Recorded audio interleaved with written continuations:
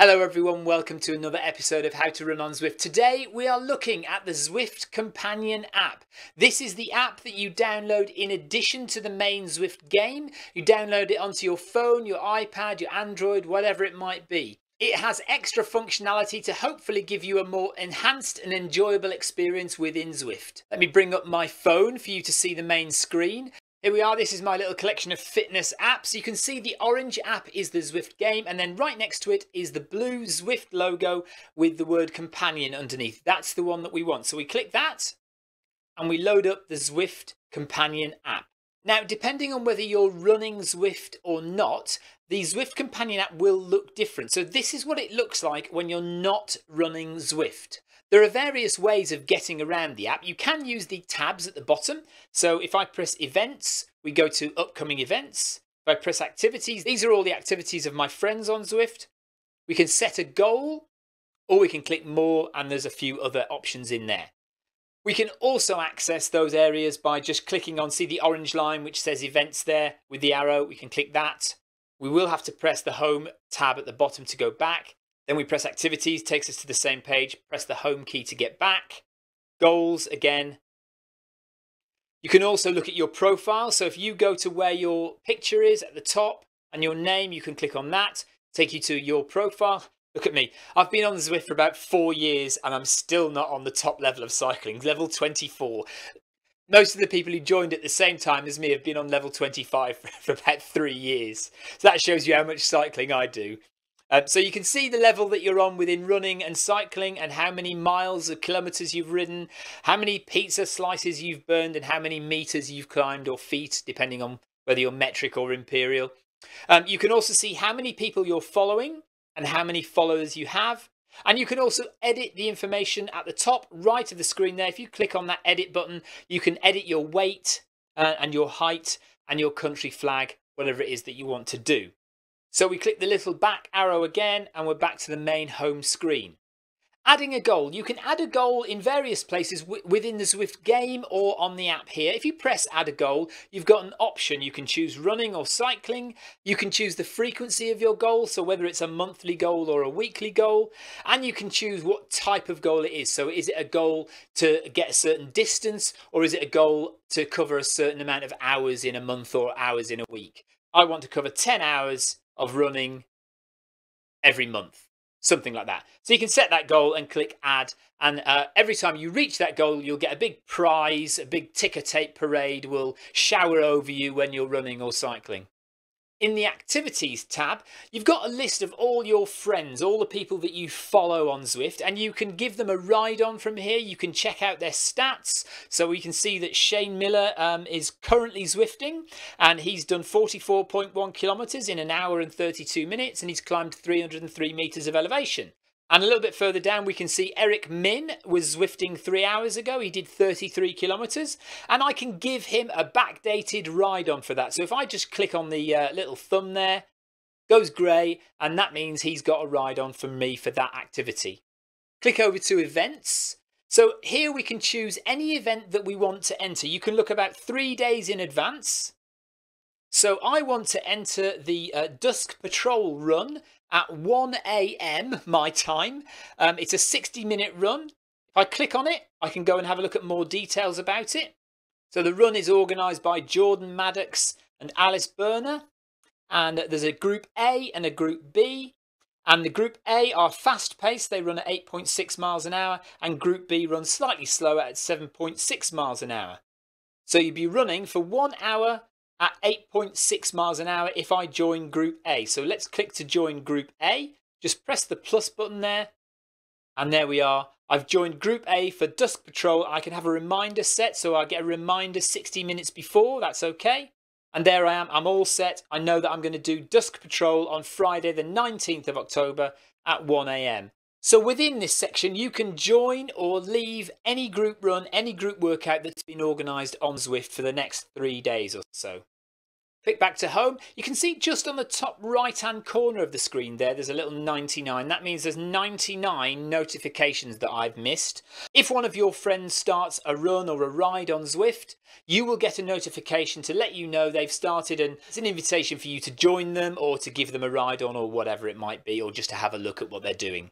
So let's click out of that and go to the More tab. Find Zwifters. If you've done a run with somebody, maybe you were just running around on your own and you happen to hook up with somebody, you can find them on here and you can click them to add them as a friend. Or if you've done a group run with somebody and you want to make friends with that group because you run with them all the time, so you find their names on here and click to add them as a friend. Or you can just be nosy and just look at what they've done in the past. Settings is where you change all sorts of things about how you see Zwift and how Zwift interacts with you. So for example, you can change your notification settings. So do you get a notification every time you get a new follower? Do you get a notification every time somebody starts riding or running? That kind of thing. So if you click Connections, here's where you can connect with third-party apps like Strava or Garmin Connect. It shows here, look, that I am already connected to Strava and Garmin and Withings and Today's Plan, but I'm not connected to Training Peaks. So if I click plus and it asks me for my Training Peaks username and password, I'd log in there, and the next time I do a run on Zwift, it will automatically upload that run to my Training Peaks profile. Profile is what you'd expect it to be. This is where we went to earlier on, where you can change your weight and your height and your country flag and whether you're viewing things in metric or imperial stats. And then if we click out of settings, the last thing we can see there is shop. If we click that, it will take us out of the Zwift Companion app and to the official Zwift shop where you can buy various things, and that will expand in the future and you'll buy all sorts of things on there, clothing and all sorts. But just be aware that when you click that, it will take you away from the Zwift Companion app, so you'll need to click to get back in, and there we are. And that is your look around the Zwift Companion app when you're not connected to Zwift. However, when you do connect to Zwift, the two link up together, and this is what it looks like then. So the Zwift app is now loaded. You can see it in the top right hand corner there. And I'm going to get the phone, and what I'm going to do is I'm just going to pull it down and see if it recognises that Zwift has loaded and whether it changes screen. Sometimes it does it straight away. Sometimes you need to just give it a bit of a kick. Okay, so it hasn't automatically recognised that Zwift is now loaded. You do need to be on the same Wi-Fi network, by the way, for this to work. What I normally do in this situation is I will just click off, swipe, and then load it again. So here we go. Let's have a look. Load up the Zwift Companion app.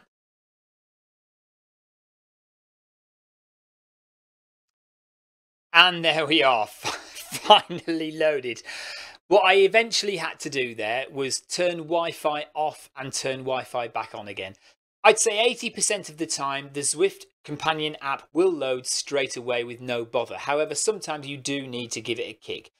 So once we've got the Zwift Companion app loaded and connected to the Zwift game, we get presented with this first page. This is a map of the route we are currently on and the course we're currently on. So we're on Watopia here and we're on the 5K run loop.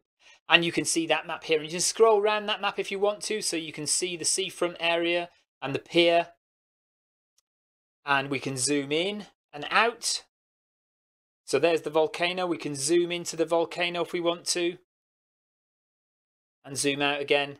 And we've got a little orange arrow to say where we are and what direction we're going in. And the little dots there are other runners. So for example, if I press on that dot, I know that's S. Donovan. Or if I move over here, T. Roll, R. Floyd from the USA. And you can also click on the three dots there and you go straight to their profile. Now, if I click fan view here in this person's profile, the Zwift app will take me to that rider. And there we are. So there we're now watching Brian Lassen.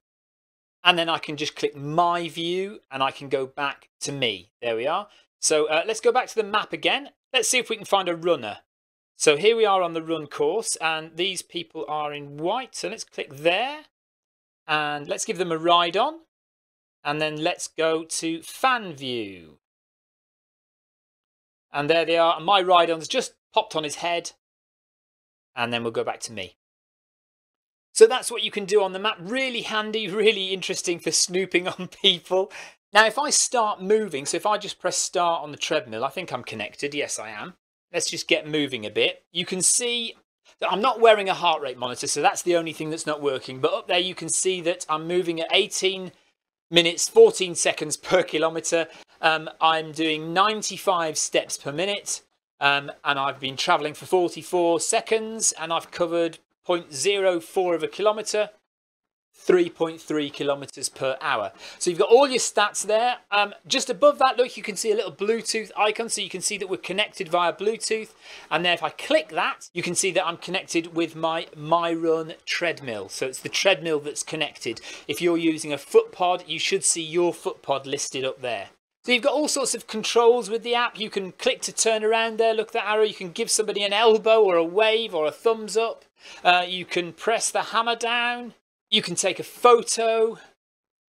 Companion app would like to access your photos. Okay. And then we take a photo. This little eye here, just next to the camera, there's an eye. This is the camera angle. Keep looking at the top right there. If I press the eye, it gives me different camera angles. You can see lower down, at the side, in the front. So you've got those different camera angles there that you can look at. Some of these things are remnants of cycling on Zwift, by the way. So the elbow flick is a cycling thing. And obviously you can ring a bell, press the hammer down. You can say, I'm toast. And you'll actually hear a voice say, I'm toast. Now, as well as the stats that you can see on the screen on the map, you can go to dashboard and there's a much clearer display of your stats. Let's just go and find another runner and I'll show you what else you can do. So M. Taylor, there's Mr. Taylor. Click on fan view. So we're now following M. Taylor. And what we can do if we want to, we can click message. And if I want to send a direct message to Matt Taylor, I can do. I won't, but I can do. I can also send a message to anyone who's running or cycling nearby me. We go back to the map and we're still following M. Taylor, Matt Taylor, so we'll just click back to me and that takes the screen back to me and you can see me there in the top right hand corner. So that is the difference between the Zwift Companion app when Zwift is not loaded and when it is loaded. Of course, those other options are all still there. So if we click more, you can click events and activities and goals and notifications, all the things that we looked at earlier on when we didn't have the Zwift game loaded. So when you've got the game loaded, there's just a lot more functionality. And that is it, everyone. I hope that's been a useful, in-depth look at the Zwift Companion app and what you can do with it.